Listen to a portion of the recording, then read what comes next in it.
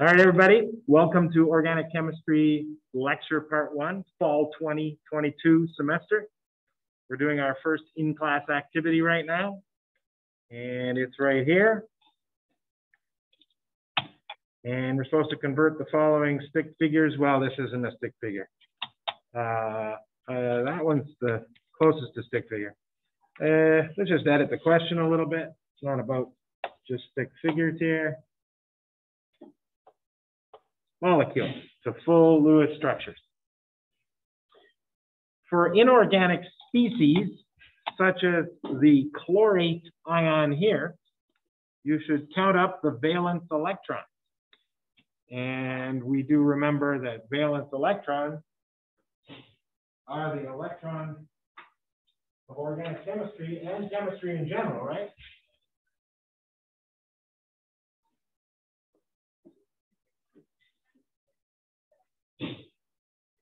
All right, so chlorine.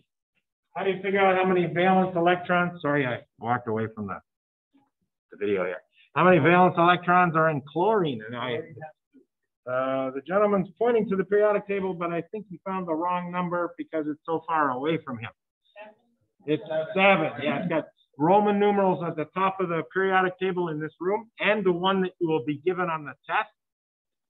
And look at every practice exam. Those are real exams. Look at that periodic table when you're trying the practice exam. It's your resource, okay? And it's got a Roman numeral VII over the halogen column. So valence electrons here, 7 for chlorine, 6 for oxygen, and there's 3 oxygens. And a formal charge of -1 means there's 1 extra valence electron. You must remember electrons have a minus charge. So if your Lewis structure has a minus overall charge, it's because it has an extra electron. So we add 1. 1926. There we go. So when you're done, you better have 26 valence electrons. Now for parts B and C and organic molecules, you need to know the nature of neutral atoms, especially the most important one in this course, carbon, and the second most important in this course, hydrogen. Why do those have to be the most important in this course? Because every organic molecule contains carbon bonded to hydrogen. Stop your definition now. That's it. Okay? It's not really a definition. It's an observation. Okay? So organic molecules must have C bonded to H, and they often have everything to the right of C, NOF. It's not very often that we have F. So I'm going to put it in blue. Green ones are very popular. But in this course, we do use the halogens quite a bit. They're used in organic chemistry to give molecules specific reactivity or physical property. That's why we have a lot more halogens in our course than we do out in nature. There are halogens in organic molecules in nature. There's only maybe 1 million molecules out there that have halogens that we would know about anyway, and 1 million is 0 compared to the amount of organic molecules found in nature. Do you know how many molecules are found in nature? Gazillion. I think her answer is better than the one I was going to give. She said a gazillion. We don't know, and just look at one type of molecule, one called DNA, and look at like one species. Like a particular interest in me, mosquitoes. Not that I like them, but in the summer I camp a lot, so I have to think about that. And there are trillions of insects, mosquitoes, maybe not trillions. Let's just stick with billions, right? Well, each DNA molecule in each individual mosquito is unique. Whoa. So right there, billions of molecules just from that one source. Those are unique molecules. So gazillions, come on. How many species we got out there? We haven't even found all the species yet, and we probably won't. Okay, I do go off a little bit sometimes when it gets exciting. We have to know the two facts. The two facts are the number of bonds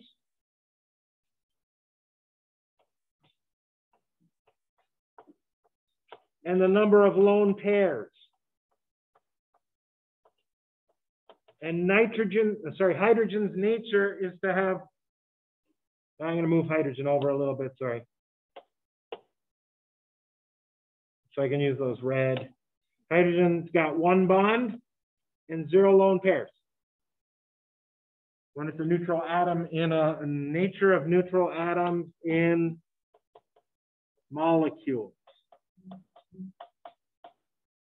This is for organic molecules. I mean, it's the nature of these atoms in all molecules, but we're organic here. Carbon, how many bonds does it like to have? 4. How many lone pairs does it like to have? None. If it had 8 lone pairs and 4 bonds, it would have 20 electrons surrounding carbon. That would be a record for the worst octet violation of carbon ever reported, Henry Ford. Remember, the octet rule says an atom strives to have, doing this off microphone, sorry, gotta get used to being back in class. A molecule strives to have a full octet of electrons around it. So when carbon has 4 bonds, each bond has 2 electrons, then carbon has a full octet. That's 8. Nitrogen gets a full octet in a different way, doesn't it? How many bonds? Just think of ammonia, people. What's ammonia's formula? NH3. Well, there's only 6 electrons if you have 3 H's attached. Where's the other 2? A lone pair. Yes. So nitrogen's very nature is to have 3 and 1, and oxygen's 4 and 0. And think about water for oxygen, people. You got 2 bonds to hydrogen. That's 2 bonds. 2. Oxygen's nature is to have 2 bonds. How many lone pairs? You only got 4 electrons around that oxygen right now. So you need 2 more lone pairs to get 4 more electrons. And fluorine, what's its nature? 1 bond. You see a pattern? I love when the periodic table gives us patterns. It makes us learn. It makes our job of learning much easier. And 3 lone pairs. And you do know that the same rules hold down for silicon, germanium, tin, lead, nitrogen, phosphorus, arsenic, antimony, bismuth, sulfur, selenium, tellurium, polonium, fluorine, chlorine, bromine, iodine, and nobody talks about astatine. There we go. So whatever you say for the ones above, you say for the ones below, right? That is the beauty of the periodic table. The genius of Mendeleev who figured that out. Thank you. Thank you, Dimitri. Record that old formula at the back of your mind? No, but one of my favorite courses in graduate school in 1992. Most of you weren't around. Okay. Was the survey of the periodic table by Dr. Charles Winter. I love that course. And our earliest activity in that was he give you a blank periodic table with just, spaces for the symbols. And we had to learn how to fill that out. And of course, being the young students we were, we had competitions and we got it under 2 minutes, fill out all those blanks. And with a little practice, I can still do that today. I need like 1 round of practice. But anyway, guys, it's not a very useful skill. It's cool, but it's not the big deal. Yeah. So keeping that in mind, you don't have to count valence electrons for organic molecules. You just got to make sure you know the nature of the atom. So if you got a carbon there with 2 lone pairs and 2 bonds, it's just wrong. If you've got a carbon with 1 lone pair and 3 bonds, it's wrong. Okay. So let's not do that. So we're going to follow all the rules of your Chem 141 days. Just this first one's just for old time's sake, and you are responsible for it. And it's on the board, it says valence electrons. We talked about that. Those are the ones we do chemistry with. And then it says we're supposed to figure out the skeleton. And they gave you guidelines for the skeleton, right? Those aren't rules, by the way. Different instructors have different ways of coming up with the same Lewis structure. I avoid putting oxygen in the middle because oxygen tends to form just one bond, one attached to one thing on the outside. That's its nature. You guys probably learned something about put the less electronegative atom in the middle. That's not always a rule, right? Like ammonia. Come on, ammonia. Nitrogen electronegativity 3.0. You put it in the middle over hydrogen 2.1. You didn't follow your own rule, right? It's not a rule, that's why. But if you remember the rule, avoid bonding oxygen to oxygen at all costs. That is a rule. Because it's not a happy bond, so it's unstable, that's why. It doesn't typically form that way. So all those oxygens in ClO3 negative, they're not bonded to each other because there's an optional that's different than that. Bond to a less electronegative chlorine means the oxygen's more stable. Do you know why? Knowing why helps you remember things. Why does oxygen prefer to bond to less electronegative atoms?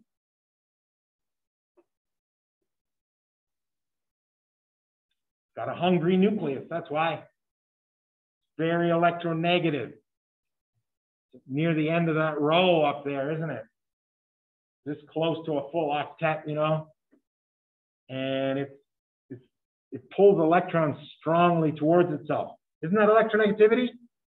How strongly an atom pulls electrons towards itself in a bond? That is electronegativity. Well, if you got an oxygen bonded to an oxygen, it's saying, give me those electrons. The other oxygen saying the same thing.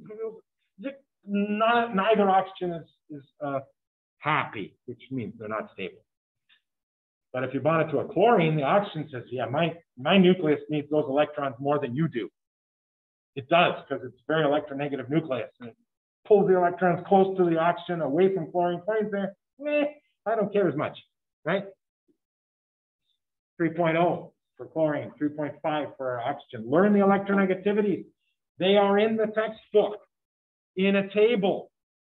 There's not a lot of them. There's memory tricks in the textbook. The same table shows up twice in the first chapter with the same numbers. It's that important. Learn them like you're going to use them on every task. Okay. Oh, did you get a mask?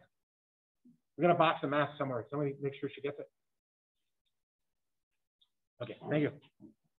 I'm looking for the NH. I'm more good. I can't find it. No. N is on there and H is on there. They're different atoms. I see that. Yeah. Sorry about that. Okay. I need my memory refreshed. Yeah. Cl in the middle, surrounded by 3 O's. We successfully avoided any OOs. That's your skeleton right there.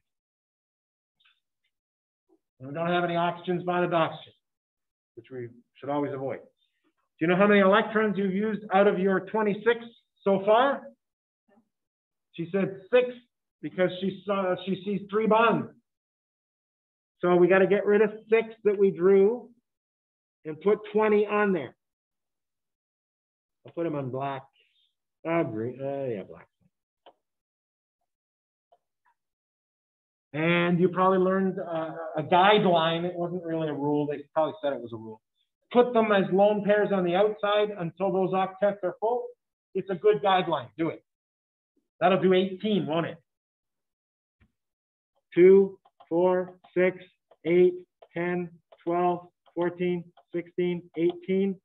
You're not allowed to put any more electrons around those oxygens. Their octets are full. The only place to put a lone pair is chlorine. Now, for some of your course, your 141, you stopped right there. Said, everything's done. Every atom's got a full octet, right? Chlorine's got a lone pair for 2. Chlorine's got 3 bonds for 6 more. That's 8.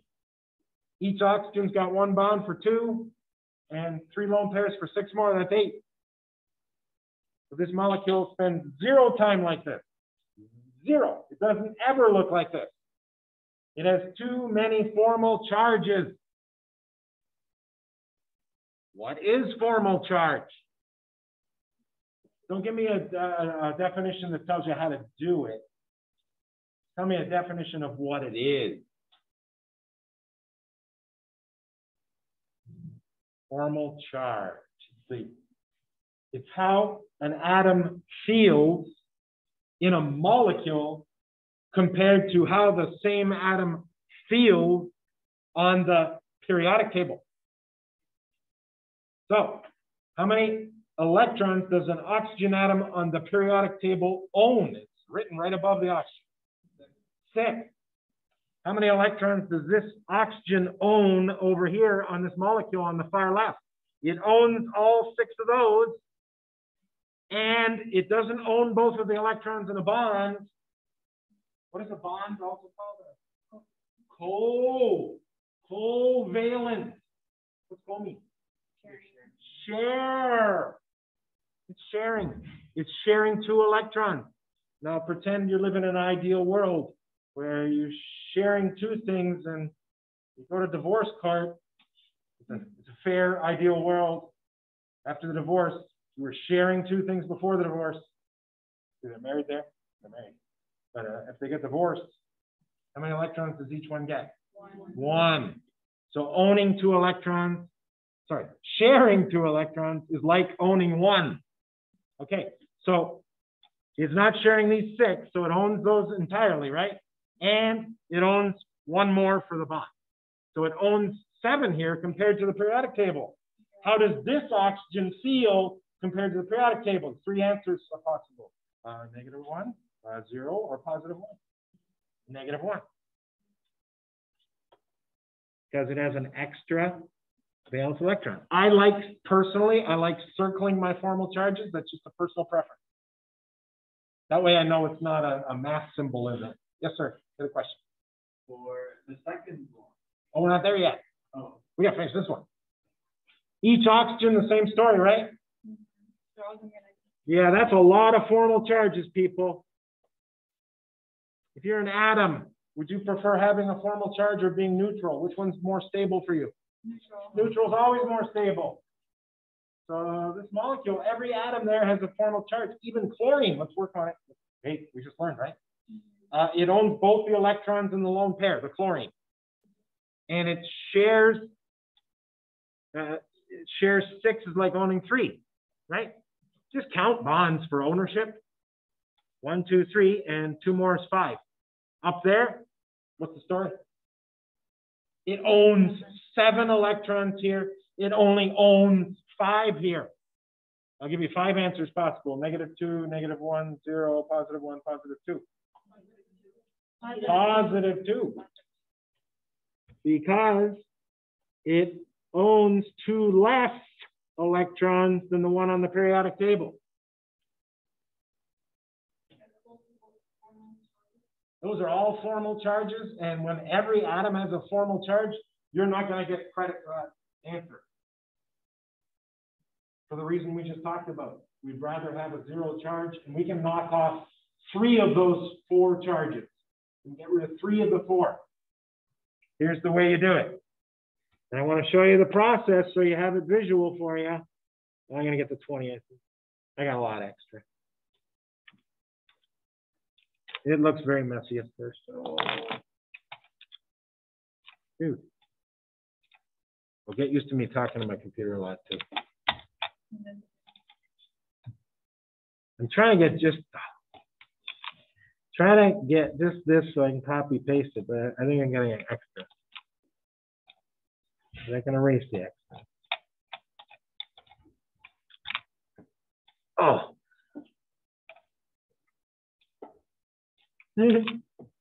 I am rusty.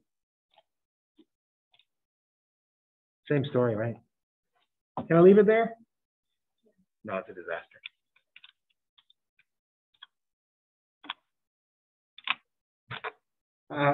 I'll just do it.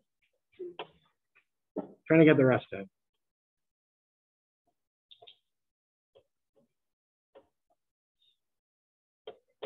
So I'm going to take the lone pair from the far right and put it there instead. So what happened? I'm not finished yet, but what happened to the oxygen? It used to own 7, and now it owns 2, 4, 5, 6. Hey, that's the same as the 6 on the periodic table, 0. What about chlorine? I think it's still +1, right? It owns 2, 3, 4, 5, 6. Up there it owns 7. So it's still +1. We're not finished though.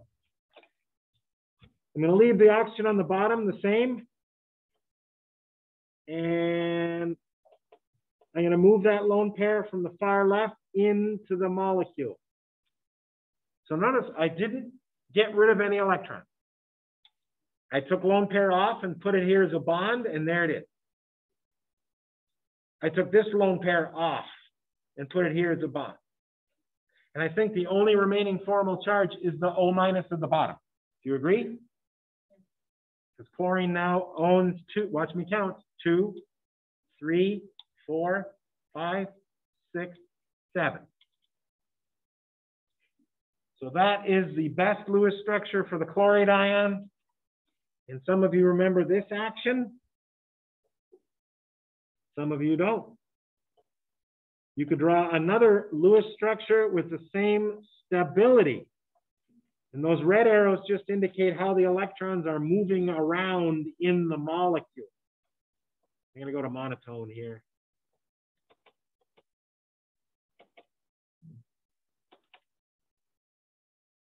Yeah. So what's the difference between these two structures? You just changed the way. Yeah, this oxygen on the bottom is now neutral, and the one on the left has the minus. Does it matter? No, well, it does, because it means this molecule spends as much time like this as like this, because the stability of those two species is the same. They both have one of the O's with a minus, and the rest of the O's neutral, right? And then there's a third Lewis structure that you could draw like this. You're saying, does he want all of this in this quiz? It's a good question. I'm going to go like this. How many structures in total? Well, in this case, because there's 3 oxygens, there would be 3 equivalent structures. Each one of them will bear its own share of the burden for the minus charge. What do I mean by that? Having a minus is a bad thing, right? Mm-hmm. But if you can spread that bad thing around, then that makes the species overall less unstable because of that bad thing called a formal charge. Resonating, formal charge, that's resonance, right? Resonance, moving electrons in the molecule only, stabilizes formal charge. It stabilizes other things too, but this example does not illustrate that. Okay. I think in terms of video, that was a good length for the first video. Keep the quiz in front of you. We'll pick up and start the video in the next segment for B and C. So I'm going to stop in that.